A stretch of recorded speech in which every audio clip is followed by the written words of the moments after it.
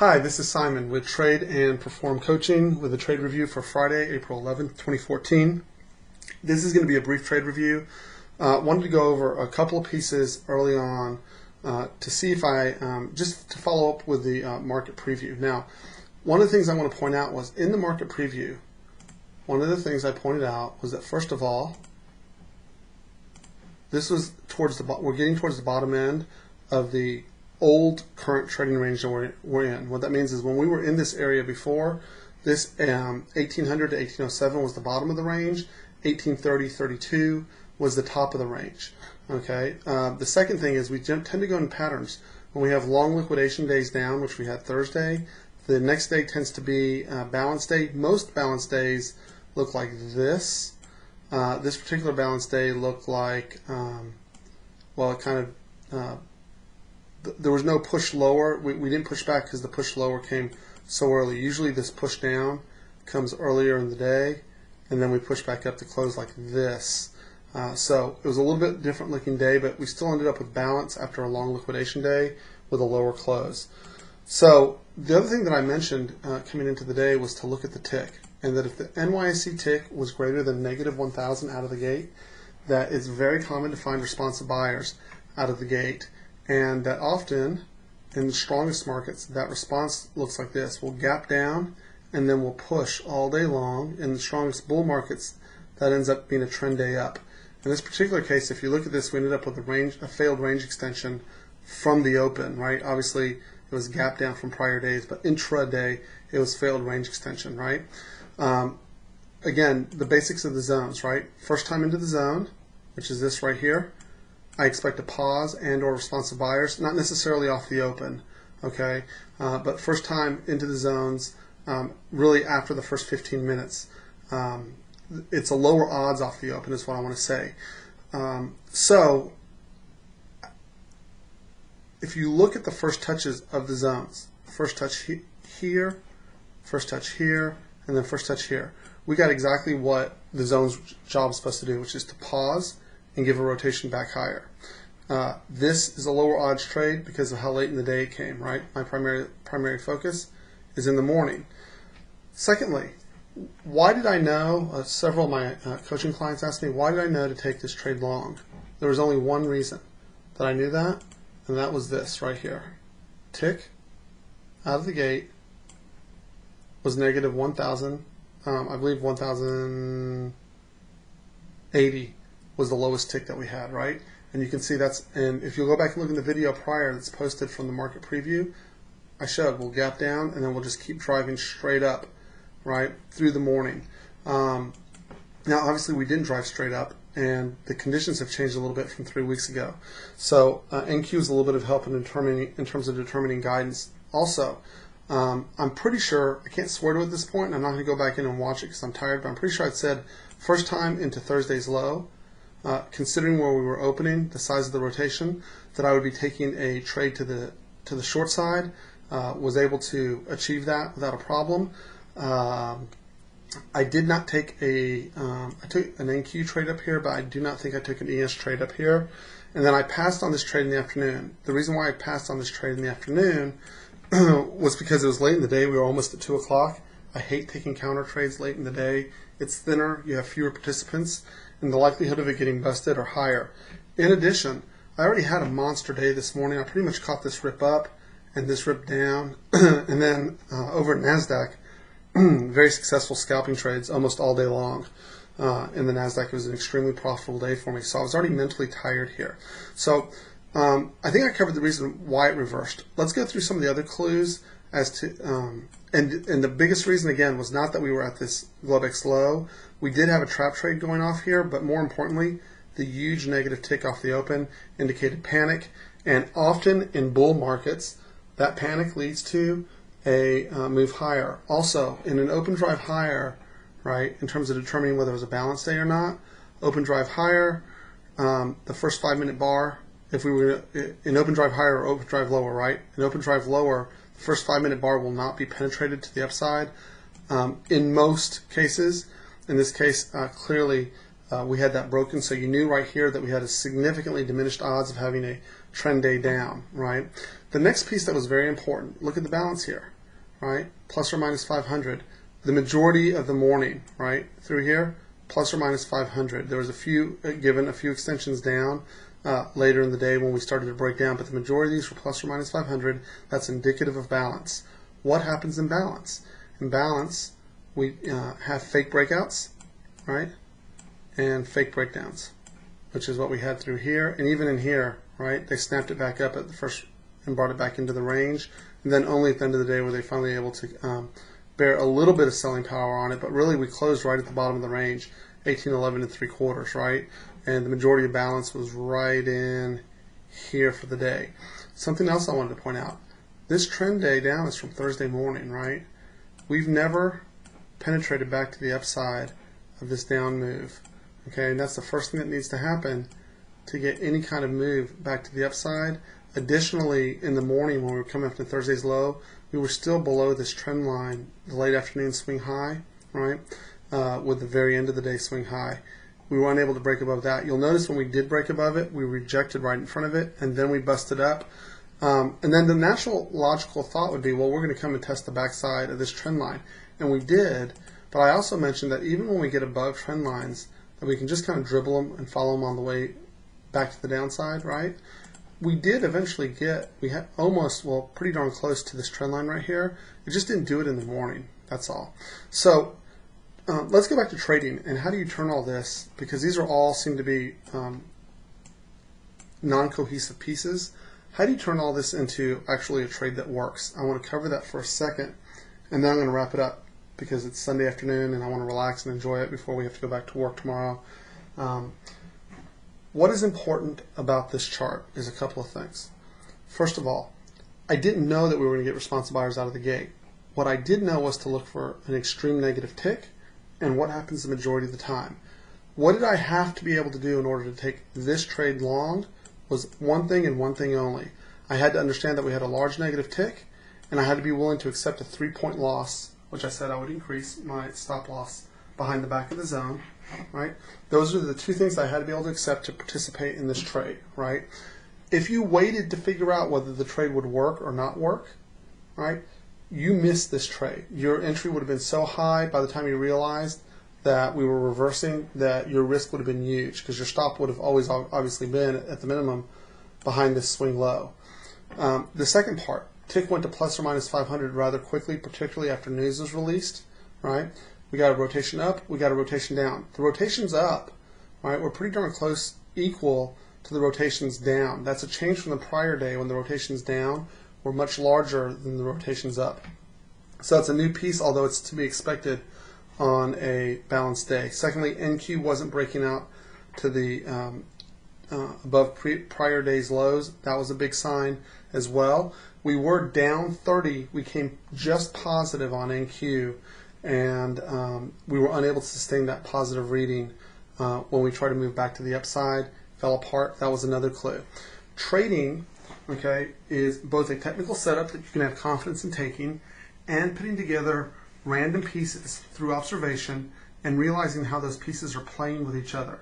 And if you approach it from that standpoint of how's everything interacting with each other as an observer, okay, you have a very easy time adjusting to whatever the market's throwing at you. You have your set trade, meaning first trade into the zone, right?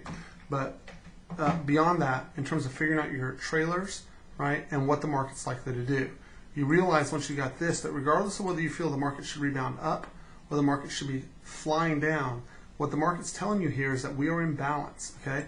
Don't fight that market. What gets generated in balance? Choppy market conditions where we tend to dribble up and dribble back down, just like we did right here, right? Secondly, we had new lows. You can see there's a tick divergence here. We had new lows on a 5-minute bar, new lows without new lows in the tick. That was the first indication of tick divergence. And then over here we had new highs, right, with no new highs in the tick. You can see the divergence there. By the way, I don't trade off of 5-minute tick divergences by themselves. They are very expensive, expensive ways to trade. This is a bigger picture, and I don't want to go into a super detailed exercise on tick divergence using a 1-minute chart. But that's where I would zoom down to, is a 1-minute chart to use tick divergence for actual trade entry. Next, what was the other clue? the downtrend line from Thursday morning, never penetrated, right? Also, a note to people who lost money chasing the trades. This, okay, these breakouts that fail, breakdowns that fail, are signatures of a balanced market. If you have an inability to identify whether we're in a balanced market or a range extension market, you're going to have a hard time getting consistent in any market, no matter what you trade. The market changes, right? We go from balance to imbalance, balance to imbalance. We'll stay in balance for a couple of days, then move out of balance. Now, usually the out of balance doesn't last very long. It's been that the recent period of time has been the exception, not the rule. What people usually want when they're day trading is they want a set structure that they can come in every day and follow those rules, kind of like as if you were playing poker, right? You know what your odds are. You see what the river cards are, and then you know you have certain odds of playing out of hand. Good traders tend to be good poker players, but good poker players aren't always good traders. And the reason is because we know that trade location gives us the highest odds, right? You'll notice that no matter what happens, first time into the zone we get a pause. That's why I trade the way I do. Because in almost every type of market, I still get the pause at least. I don't know how far the rotations will be, and I don't know what the direction will be necessarily, right? But that's what the trend lines help me with in terms of getting guidance. That's what the tick helps me with, right? And that's what the price action does. I constantly monitor the size of these rotations so that I can see and learn how different markets react at different speed. Also, the speed of the market matters if you're a trader.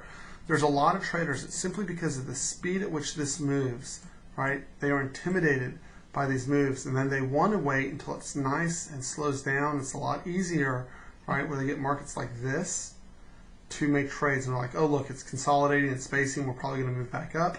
The problem with that is you have no way when we're consolidating like this. It's very difficult to tell, other than, by the way, this is the third touch of this zone, right? But when it's consolidating like this, people start to feel safe. They're like, oh, it's not going to go down anymore. Look, it's holding the space. It's going to move to the other side of the range. And they get comfortable and they take losses in trades like this. When markets consolidate like this, they have the opposite effect on me than it seems on most traders. When I see markets consolidate like this, I get fearful and I want out of my position. I don't want to stay around longer. When I see markets that are like this, in and out quick, that's my market, okay? Now, traders want confirmation. They get confirmation in these markets, and I'll say this again and again. Confirmation is expensive in futures markets. It's a very high premium you're paying for that confirmation. Same thing here. You go, oh, look, we're holding the break, right? We're consolidating above, and then you get crushed. Okay, so like I said, confirmation is a big no-no. Time is not my friend when I'm trading. I need my moves to happen relatively quickly, right? And then my respect of my own trading rules for stops, my proper planning of both increasing my trade size and consistency in trade size. All of those things go to reducing my anxiety while I'm trading, and in turn reducing the anxiety of those guys that I'm coaching, right? And then we get out of that fear mode and we go into observation mode, because we pretty much already know what we're going to do based on what the market gives us. That is why it's very difficult for me when zones are near to say pre-market, I am taking a trade here or I am taking a trade there, right? Had we hit this zone in the morning, I would have taken a trade undoubtedly, which is why I actually said I would take a trade in this zone, which is why I had to go and call it off later in the day, because it was just too late in the day for me to automatically take this trade, and I was tired.